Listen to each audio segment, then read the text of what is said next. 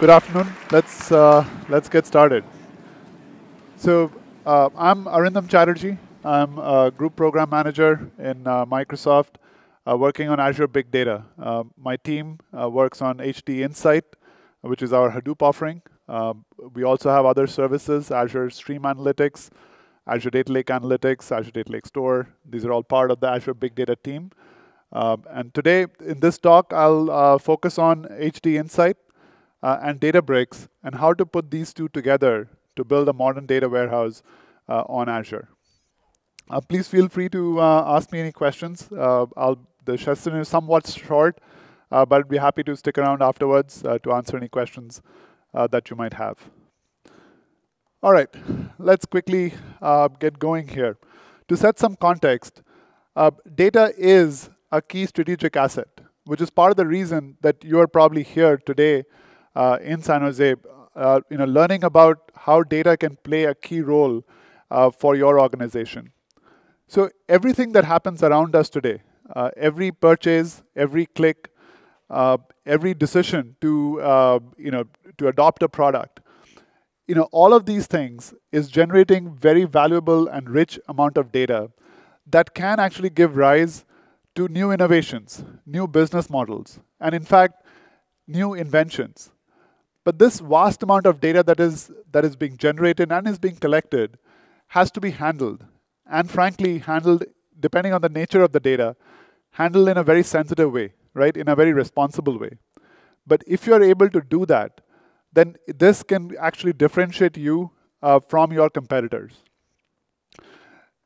IDC, back a couple of years ago, IDC estimated that the companies that are at the leading edge of this technology, of this data-driven transformation of their businesses, they are able to generate almost $1.6 trillion more in value for their companies, right? That's a humongous number actually, $1.6 trillion.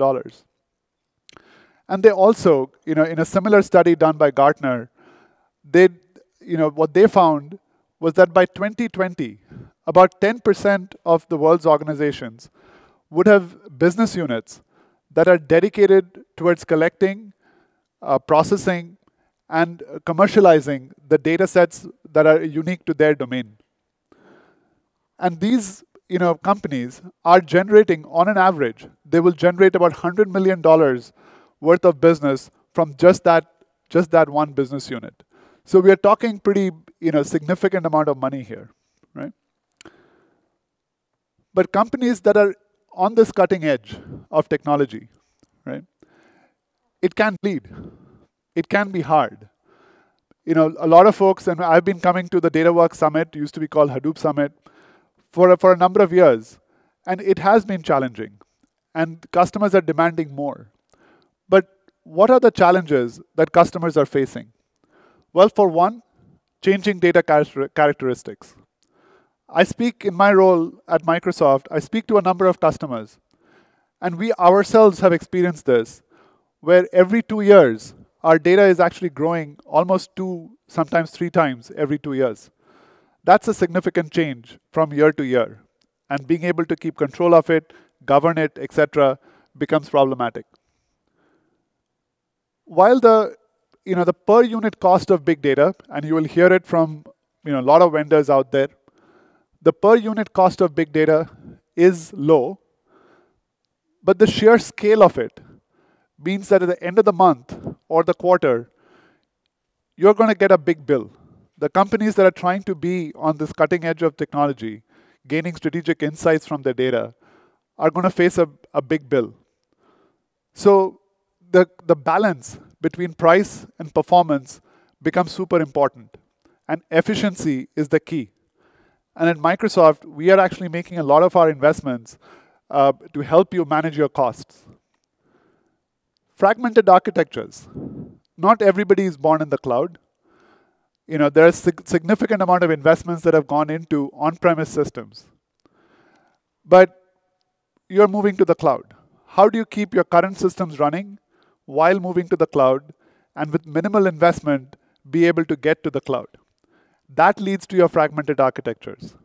And you have to balance the way you approach your on-premise system and its continued operation do your innovations in the cloud.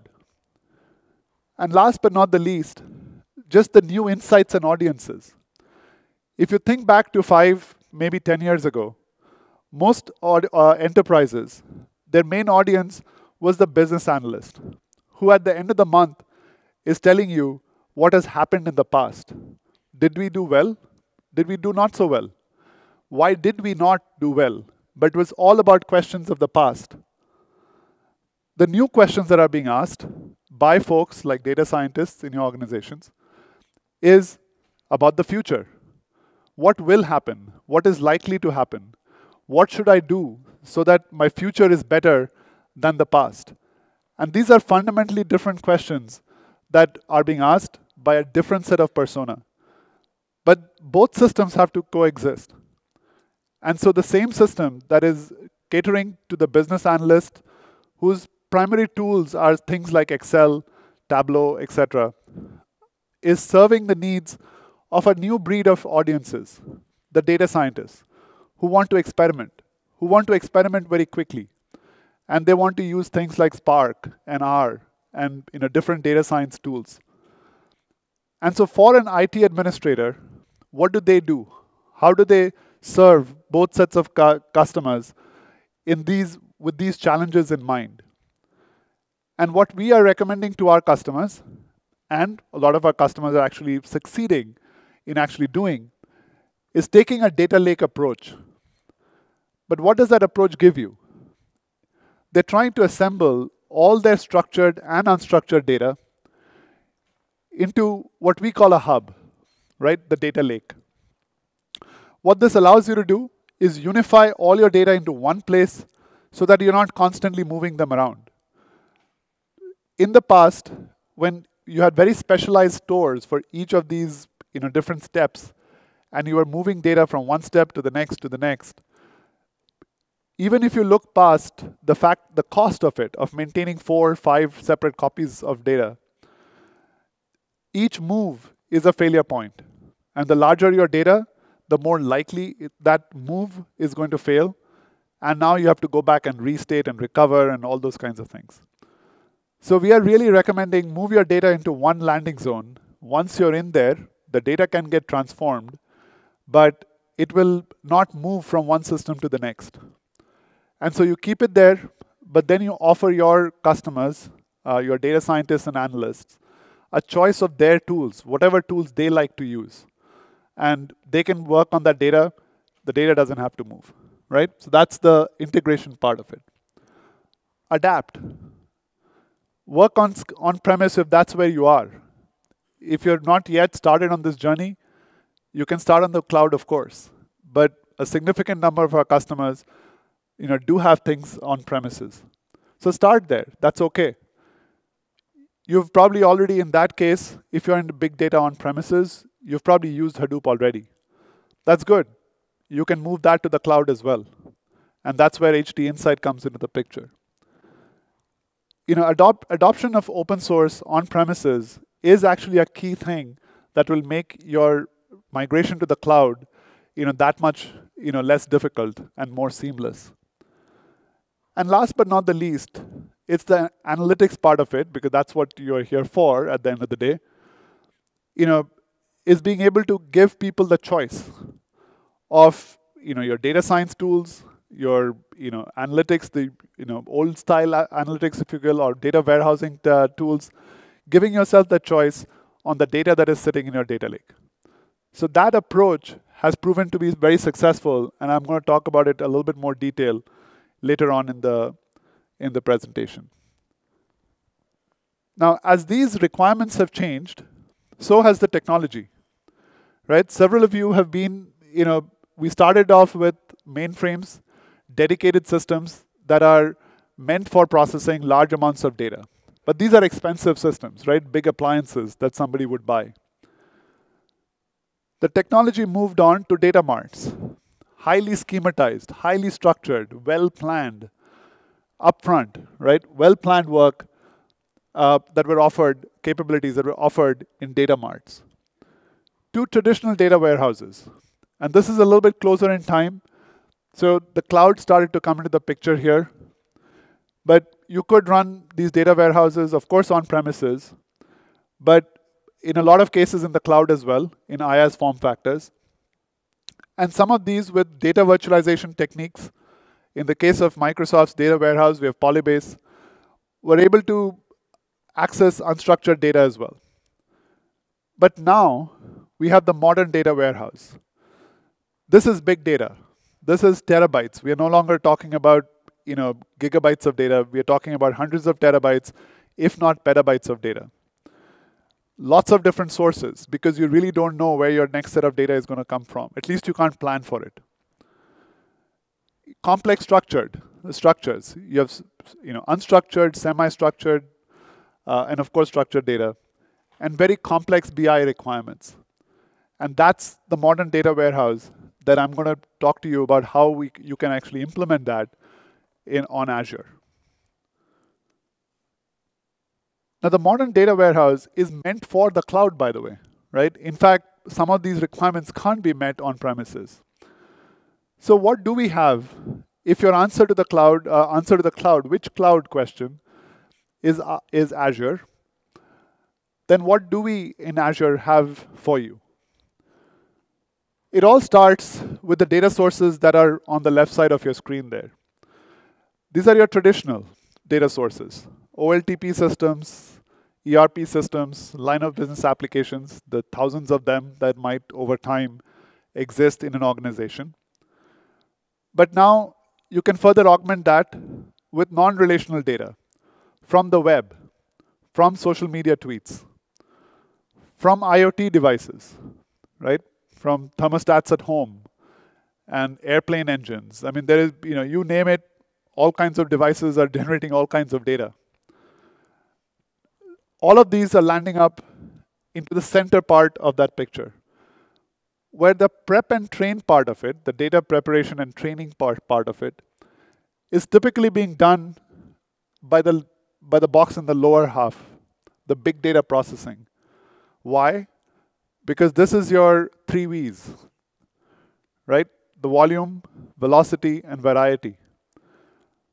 And that's where HDInsight, being the managed Hadoop offering, Azure Databricks, which is your Spark offering from Microsoft and Databricks companies, and Azure Data Lake, to name a few, fit into that part. But then your model and serve is using sort of the traditional data warehousing systems out there. I'll start with SQL Server, of course, but SQL DW in a VM, in an IaaS form factor, or Azure SQL DW. Both of these offer data warehousing capabilities. But what we are also finding is that both systems, both in the data warehousing box over there, as well as the big data processing box, both have to understand each other. Oftentimes, our customers come and say, hey, I'm getting us, social media tweets. I want to combine that with some ERP system that they have at the back end. What are my employees saying? And which part of my organization, what's their sentiment? I'm not going to try and move my ERP data that is sitting in a SQL server somewhere onto Azure Data Lake. So can I query it just like that? And the answer to that is yes now, but it wasn't yes a few years ago. And so we have to deal with that. At the same time, from a structured data warehouse perspective, people want to query massive amounts of data that actually might be sitting in the big data processing box over there. And that's where data virtualization becomes key. And I mentioned Polybase earlier is one example where we have implemented that. But that kind of technology, the data warehouse virtualization technology, is coming up more and more and is an active area of investment for Microsoft. Once you have processed the data, then the next step is visualization and using all sorts of tools out there as is with the output of the processing step that I described earlier. And at Microsoft, we do believe in providing the choice. We want to meet developers and users where they are and not force a particular technology on them. And so going by that tenet, if you will, what you will observe here From a language standpoint, we support .NET, we support Java, Python, R, Ruby, right? Both frameworks and languages. All of these frameworks and languages are supported. I haven't even mentioned operating systems here, by the way, right? We'll of course we do support Windows, but Linux is a big part of Azure. And HDInsight in particular is, I think at this point, about 99% of all HDInsight clusters are running on Linux. Advanced analytics. So now that the data is there for you, machine learning, enabling machine learning through whatever tool set you want. We have built cognitive APIs that help you do some level of sentiment analysis and image processing and so on, and you can further customize that. And of course, any BI tool. So if you're familiar with, I mentioned Tableau earlier, or dbeaver, right? I mean, there is any number of these tools and dashboards that you can use against data that is being output from the middle step. Okay. Any questions? Okay. So what I'm going to do the rest of the presentation is actually focus on HDInsight and Databricks and show you how to put these two services together to build a modern data warehouse. Okay, so the first service I'm going to talk about is HDInsight. What is HDInsight? HDInsight is your Spark and Hadoop offering in the cloud. It offers Spark, Hive, MapReduce, LLAP, Kafka, HBase, Storm, and you can actually add other services as well. It is a reliable open source analytics with industry-leading 99.9% availability SLA. What does that mean? And how do we do this? We actually Microsoft monitors the HDInsight cluster for you, the Hadoop cluster for you. Every single, not just the VM, but also the Hadoop service that is running on top of it. So if your region server, HBase region server starts to act up, our engineers get the alert first. We will wake up, if it's 3 a.m. in the morning, take a look at it. In most cases, we'll fix it. And in very rare cases, if we need to, we will reach out to our partners in the Hortonworks and get the problem fixed for you. So it's our responsibility. It's our SLA. We spend a lot of time and effort in automated systems that can actually monitor the services and repair them even without manual intervention. That's, of course, an active area of research for us, and we keep improving over time. But that's also our responsibility. You get full monitoring support with Microsoft Operations Management Suite. What does that mean? Through a service called Azure Log Analytics, which you may be familiar with, all the alerts and events from an HDInsight cluster can be collected and shown on a single pane of glass along with other services, Azure services that you might be managing.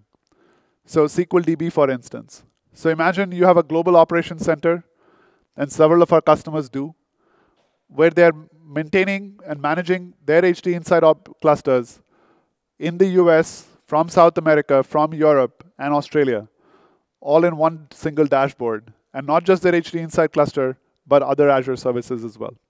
So this was a very strong demand for these capabilities, and we delivered it middle of last year. For developers, we'll of course start with Visual Studio. A lot of our innovations start there.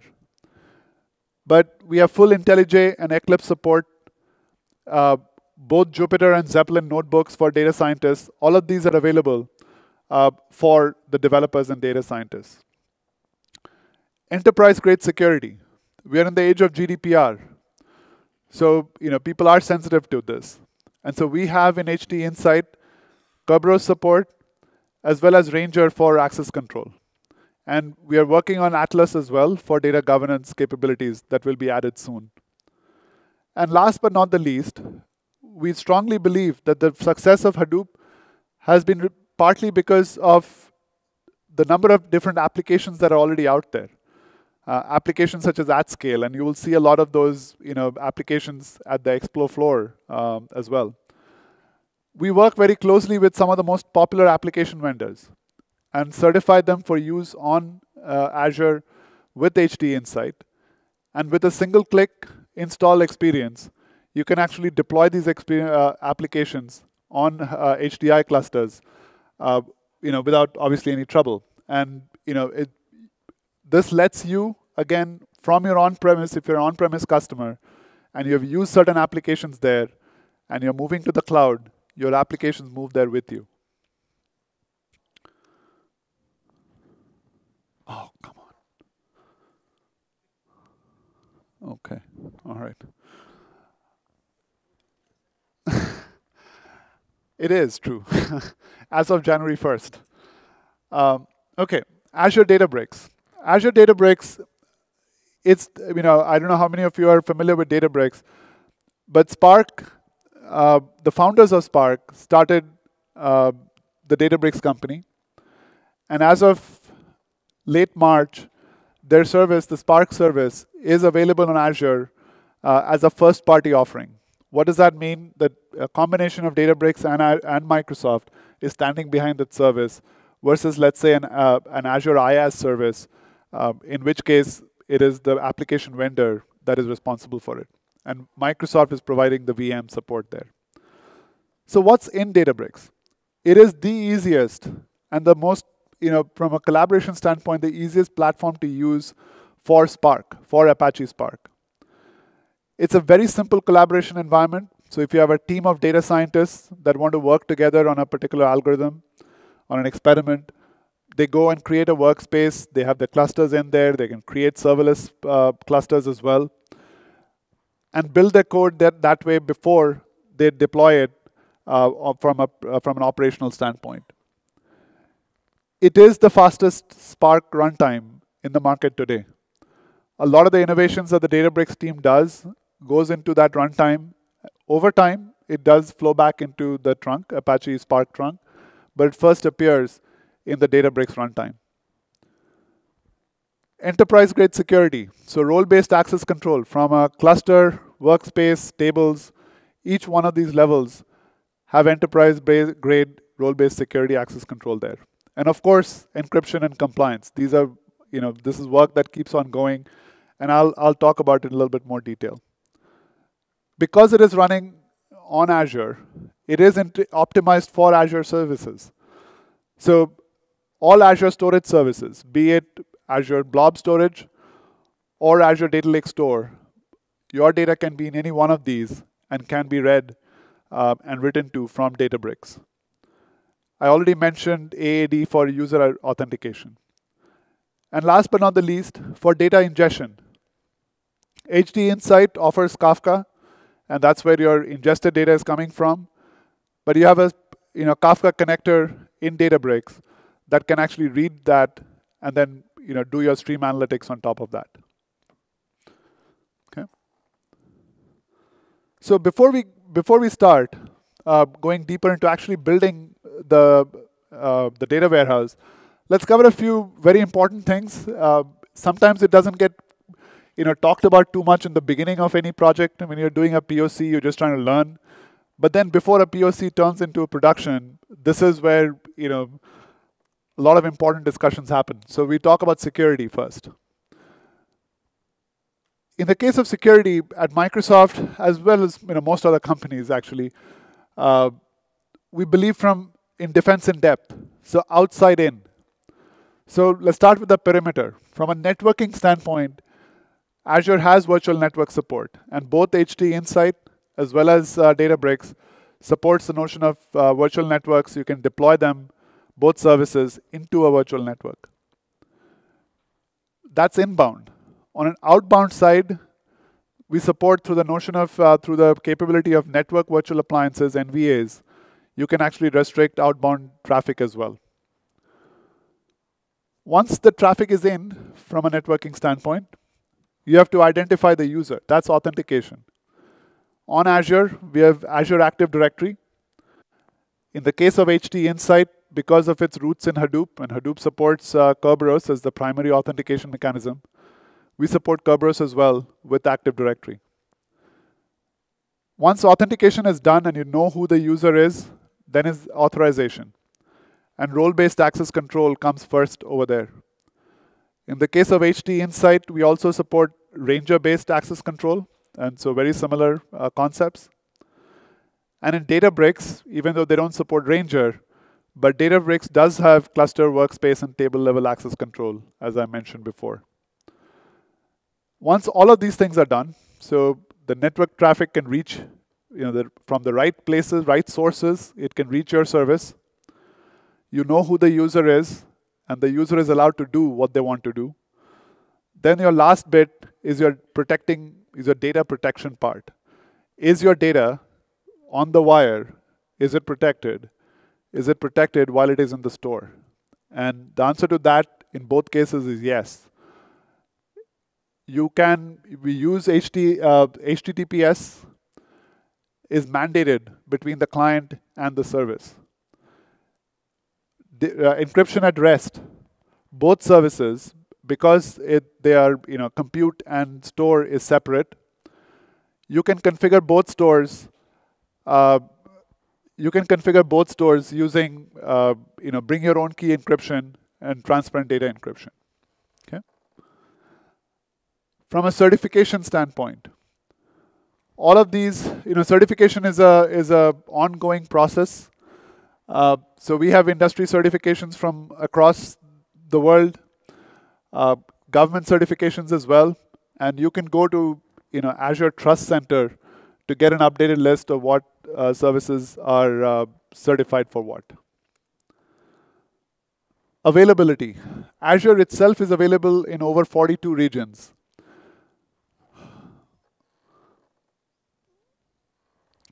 In over 42 regions, with HDInsight being available in 26 plus regions, and Databricks is growing. It just GA'd, like I said, about 3 months ago. It's already in 8, is going to another 4 in the next couple of months. Okay, so it's more than likely that where you need it to be, both services are available there. So now let's look at some patterns.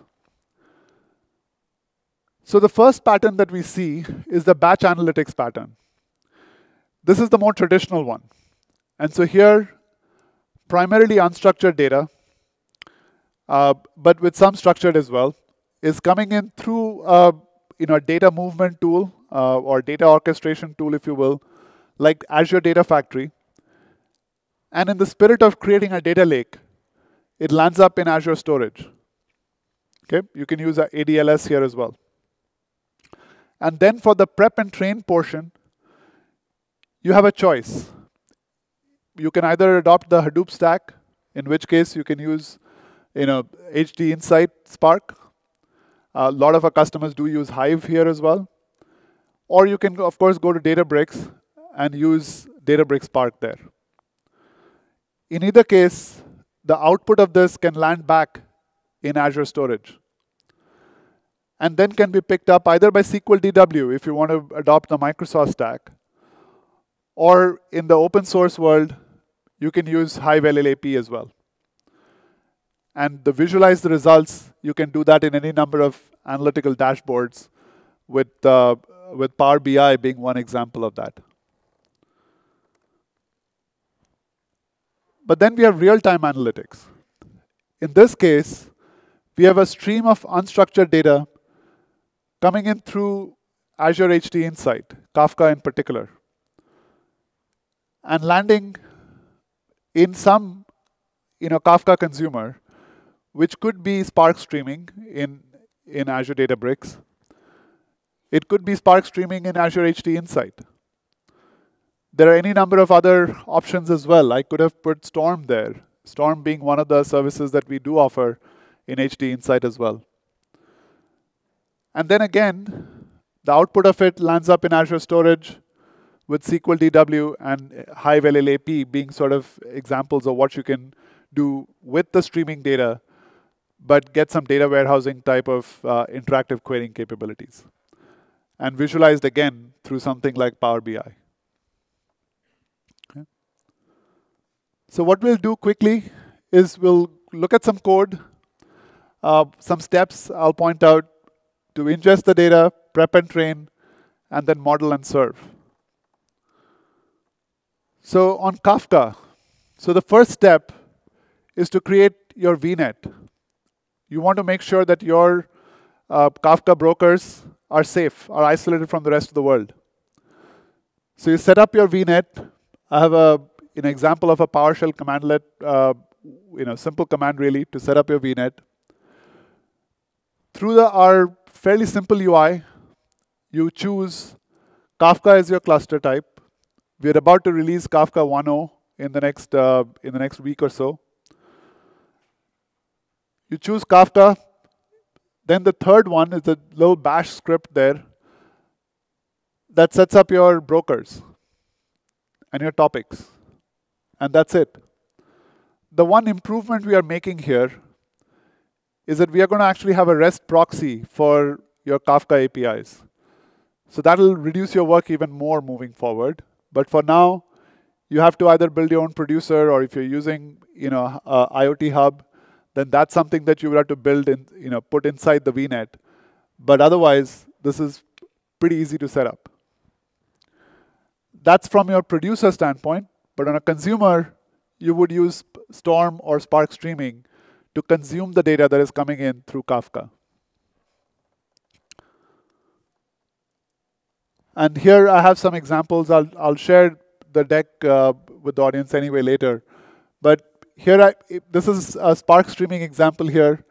I had a Jupyter notebook that I have used to set this up, right? And you can see you set up the broker configuration, publish the message, and then your consumer just consumes it, right? We'll actually make this available on GitHub as well, some of these samples, so it's easy to get started. Then with HDInsight Spark, you've got in the same VNet, perhaps in a different subnet, or of course you can set up two VNets and peer them as well. But now again, you go into the HDInsight UI and you create a Spark cluster type. We are on Spark 2.2 at this time. In about another week or so, we'll offer Spark 2.3 as well. And so that has a lot of improvements like continuous processing, etc., that you can take advantage of. But your Kafka messages now can be consumed through this HDInsight Spark cluster. Now here, you actually have to add security. In the Kafka case, it's a little bit different because most of the Kafka consumers and producers are automated systems. So while security is important, where that security is important is more in where it is being stored and what keys are being used to encrypt the data. But here you have multiple users who could be logging into this cluster and actually querying the data. And so adding it to Azure Active Directory domain services and taking advantage of Ranger-based access control policies becomes really critical here. And now here I have some examples. Example of Spark Streaming, where you're reading from Kafka, and with a fairly simple line of code, you're actually writing out to HBase, which is actually a very common use case in these kinds of scenarios. If you're using Databricks Spark, again similar, the Kafka portion remains the same. But now for Databricks, you actually have to go create a Databricks workspace, add it to a VNet, and then peer the VNets between the VNet that is running your Kafka cluster and the VNet that your Databricks cluster is in. But once you do those two things, then Databricks actually has an inbuilt Kafka consumer, and through their notebook experience, you're able to actually consume the data, and then output to files or tables. Okay? Again, very simple examples. You can customize it for your own requirements. And now last but not the least, now that your stream of data has been analyzed, cleaned up, curated, if you will, now you want to visualize it. And this is where Hive LLAP comes into the picture. In the HDInsight world, we call it the interactive query cluster.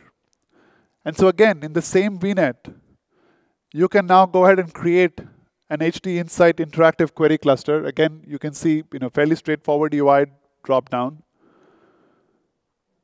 You should always deploy this cluster with enterprise security package. Again, why? Because this particular cluster probably will have hundreds of users who are trying to access this. The longer you keep an interactive query or a LLAP cluster running, the better it is, because it's able to pull in that data, cache it, and serve it for the next user. But that also means that you have to have very strong, rich access control policies for this.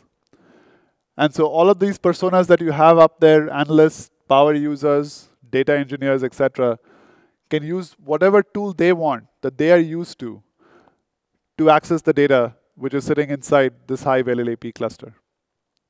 Okay. And so again, just to recap, what we did here: ingest the data through Kafka,